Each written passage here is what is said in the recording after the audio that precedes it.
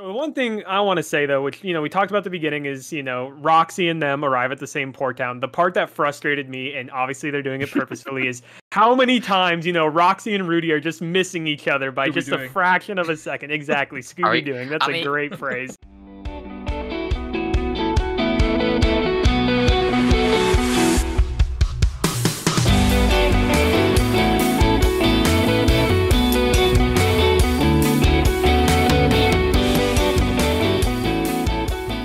What's up, everyone? Welcome to the Anime Izakaya podcast. This episode, we'll be discussing our first episode of Season 2, Part 2 of Mushoku Tensei. So this is airing directly right after the first part ended. The first part ended Episode 11.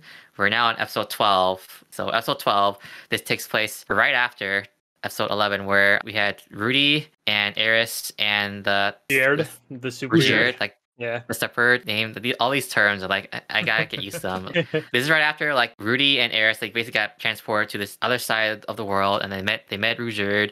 They crossed all these different areas, and now they're in this port town. So this is, and also I guess we should mention too, like Roxy is with a crew of two other people, and a party of two other people, and she's in the same town as them.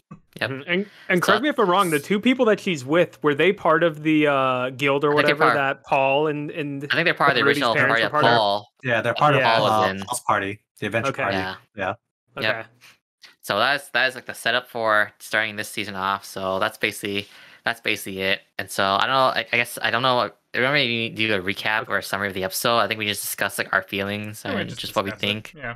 I just want to say first off, just hearing like Aries' voice, it sounds so familiar for some reason. I mean, just like it's been such a while. We've seen part 1, but then just hearing all these voices again, like wow, it feels like we're just coming right back to it. It was such a nice transition. Yeah, the season was coming back delayed to episode too, 12 because the season was supposed to be out summer, wasn't it? In summer, yeah. Oh wow, I completely forgot about that. All right, but to your point, it was one of those things like going into it, I was like kind of worried at first, where I'm just like, oh man, like will I remember what's going on? Will I remember all these characters? And to your point, David, what they did so well is just bringing you right back in, and you feel like didn't miss you didn't miss a beat. No, the first episode, very refreshing, very great. Pickup, especially with there aren't many shows like Mushoku Tensei that do such like a seamless transition where they always do the opening song layered upon like the introduction to the episode. I'm so glad they kept that with this part too. It's such a good like stylistic decision that, I think really makes this show shine as well, apart from its own merits of just really good characters, soundtrack, everything so far. But no, I really don't have anything too negative to say about this episode. I really liked, a lot of it. Well, okay. We have nitpicks. The elephant in the room is one, Rudy's continuing to, tread the line of being a pedophile, for lack of a better word, with his comments with Eris. And then the second part is the lolly demon that, just seems to be quite odd to be inserted into this world that is very, fantastical, but also very realistic in its approach to fantasy, except with this character. So we'll see how this goes. I want to bring up too that because we mentioned this in our other like episode discussions way back for the part 1, where like when Aries was introduced, like she seems so out of place, like character design wise, with like all the other characters, like and like we just keep joking. She's like Milim from like the Slime Tensei show. Like she feels she fits more in that show than Mushoku Tensei. So like, how she fits. Yeah. So I'm kind of glad that like I'm kind of glad she's only here just for this episode, and then she just leaves. I really hope we don't see more of her soon. For now, oh, we're definitely seeing more of her. Yeah. The one thing I'm not too worried about though is like what the show's done so well is like they whatever characters they actually like either incorporate or add to it, they kind of fill it in where it feels normal, or it just seems normal. So far, like just like the 2 moments we've seen of like this demon lord. We're just gonna call her demon lord for now, or sure. Her name is like way Milim. too yeah. That's why I was just Kisharika like Kurishiyama or whatever. Yeah. I can't be saying that. Demon Lolly. Well, Demon Lolly too. Demon Lord. The Lolly Lord. Yeah. So I'm assuming like it's gonna feel almost like they're gonna probably fill it in like later, make it feel like it's to the story and where she's not so out of place. But right now, so far her just like character design, everything is just terrible, and we'll just kind of see where it goes from there. Yeah, I think from the first time I saw her in season 1, I did not like the character design whatsoever. She really felt out of place. Yeah, I think all of us did. But she's apparently OP and she's a demon lord, so granted, a 1,000-year-old demon is a very small, lowly woman with I don't know, costume design. I don't know. Like with Ghislaine, it was okay because it's Ghislaine. But with the Demon Lord, I feel can you please explain why it's okay with Ghislaine? I mean, it just fits, it fits. Okay, even if Ghislaine, like, it makes sense with the aesthetic in the world. Like, if you could see that Ghislaine feels like she's part of this world, like with the way she like just her aesthetics, like you can tell she's part of it. Or like the Demon Lord, like it's so like out of place, like. Well, then too, going back to just Paul being a huge continent. pervert when he's asking like, "Oh, if I can't have the world, it's like, can I have your body?" And then they have that whole scene of her pulling down. It's just like, "Oh, come, like we don't need this. Come on, like, come on." Rudy, go and do that with Ghislaine. Like, come on, you're better than that.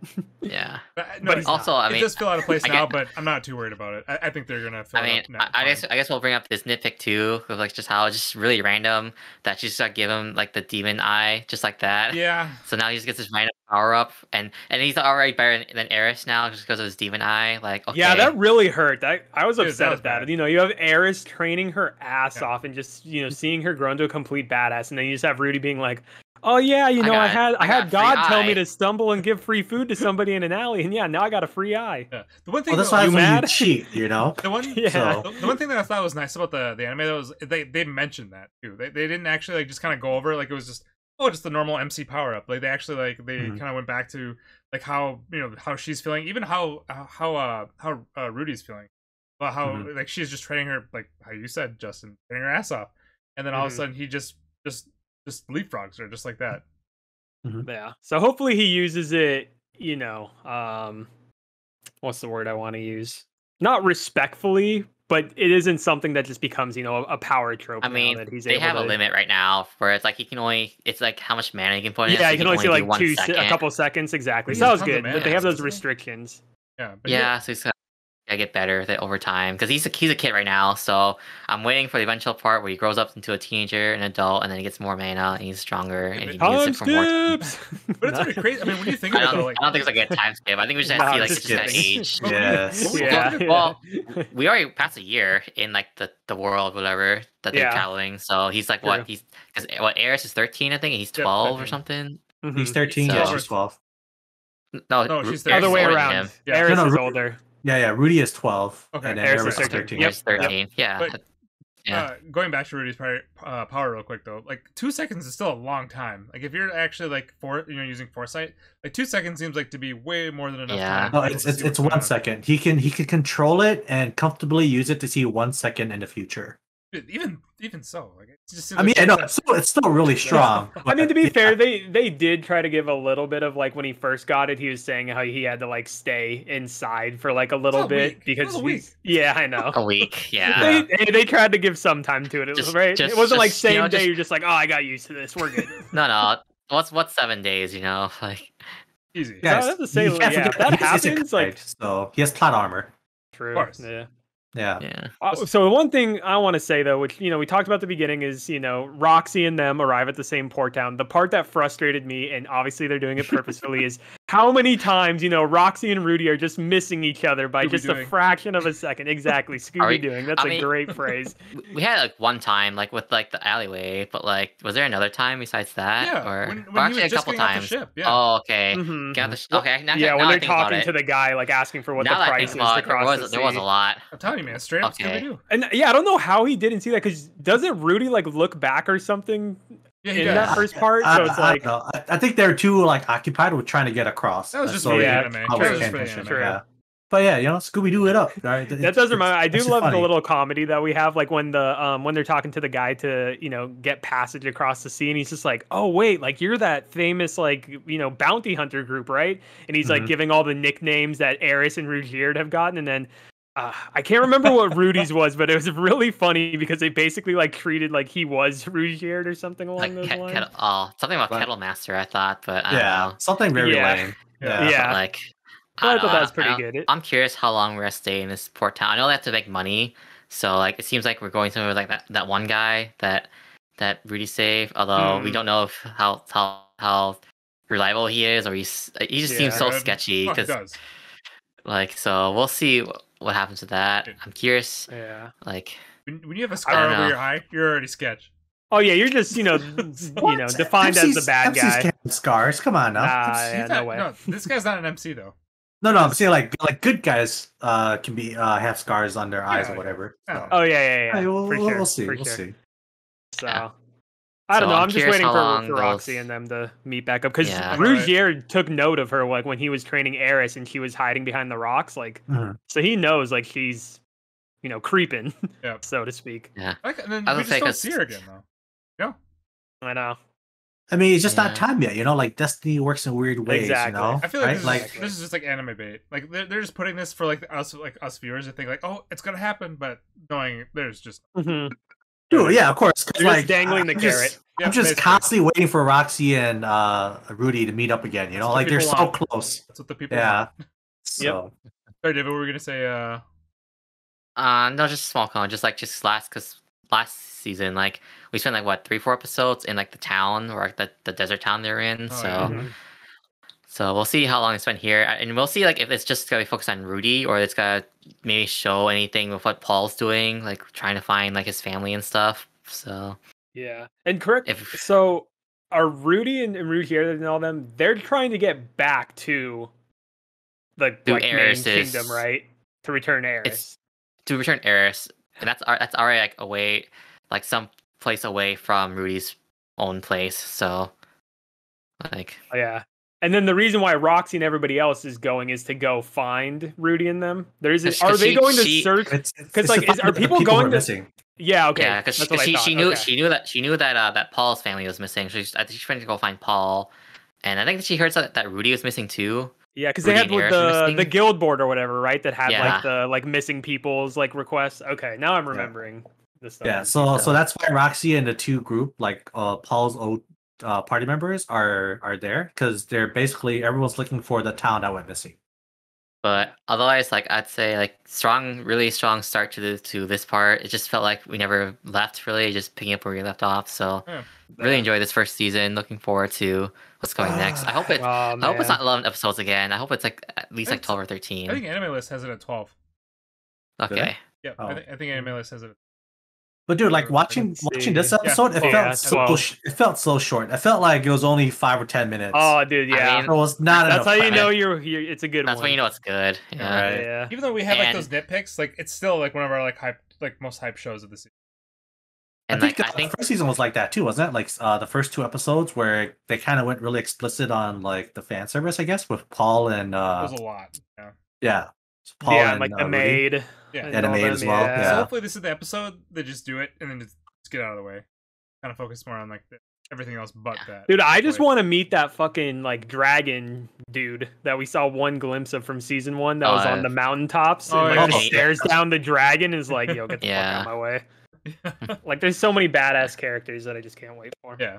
But and the floating whatever Pelagius, I can't remember what the floating I thought, I was about to say Pegasus, but that's not it. So yeah, I know. Tizzle will probably remind us. Pegasus Castle, Lord Pegasus. His Yu-Gi-Oh crossover. But like how I mentioned though, even with like the little like issues that we were Paragilius, there we go. Paragilius. Yeah, with the issues that we were having, like I don't.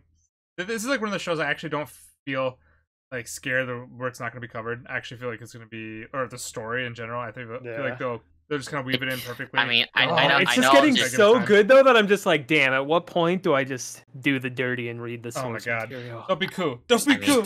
Just do it, man. It's so good. Wait till after this season, at least. It's so good. I know. Yeah. Oh yeah, I'll definitely wait till after the season. Plus, like, I mean, you keep hearing about like the Twitter rumors about how like this they made an anime studio just for. Or I mean, not it's rumors. Like we know they made an anime studio just for this show, and there's like plans of like long term talks of continuing this show. Just so and it's just so good, David. I can't wait. I can see like I mean, and the fact that it came on like exclusive Funimation. That seems like there was already an investment to be like streamed overseas anyways, and so hopefully you don't have to rely too much on the Japanese audience. Like they see how successful it is and they just keep funding it. So oh man, I hope it keeps going. Who and Tizzle's Yeah. conversation. I just. Yep, I know, right? Read it. The team, guys. Fuck you guys. The team has I hate your team. I hate your team. fun adventures. That's all I gotta say. Oh, But- man. Oh, Yeah, like but- you guys, I was so excited to see this animated, and then like it just didn't skip a beat. You know, like if you were to wait a year, maybe a year or two, and you would see season 2, like it felt like everything from season 1 just like it feels seamless. It's amazing, and Yeah. like I said, with the 20 minutes that we get for airtime, it felt like only 5 minutes have passed. I can't wait to see how they start up this new arc, and I can't wait to see how they finish Yeah. it. So should be exciting. Nice. Yep. Nice. So I think we're at it there for this first. I mean, I don't want to say first episode. It's just basically continue. We're basically continuing from our last season. So this is episode Yeah. 12, Mushoku Tensei. Mhm. So episodes air Sundays. I don't know when we don't have a regular schedule yet. We might do Sundays or Mondays for the weekly discussion. So look out for that. But we'll definitely try to make sure to keep up with the weekly episodes every week. So similar format to what we're doing with like the last season. So Mhm. obviously, like let us know in the comments what you think about it. Like what do you think of our thoughts? What you're excited for? If you read it, just like who, please no spoilers because most of us are anime only. So Yeah. please keep it spoiler free. For But now. otherwise Unless that's you're your thoughts. banned. You're gonna be banned, I say. Oh, and also like I should mention too, we have a Discord channel and then we have like a specific text channel to discuss Mushoku Tensei. So Other if you're shows. anime only like us, if you're anime only like us and you want to discuss Mushoku Tensei, join Discord and just chat with us in the text channel. So that's all I got for today. Thanks for everyone to join me. A lot of fun, you guys. That's fun. Hope to see you. Yep. Yeah. Hope It's to always see a you guys blast. next week. Yes, it's fun talking about this show Sounds again. good. Yeah, I'm Yep. glad it's back. Yep. So good. Yep. So good. Until then, bye everyone. See ya. Bye. Bye.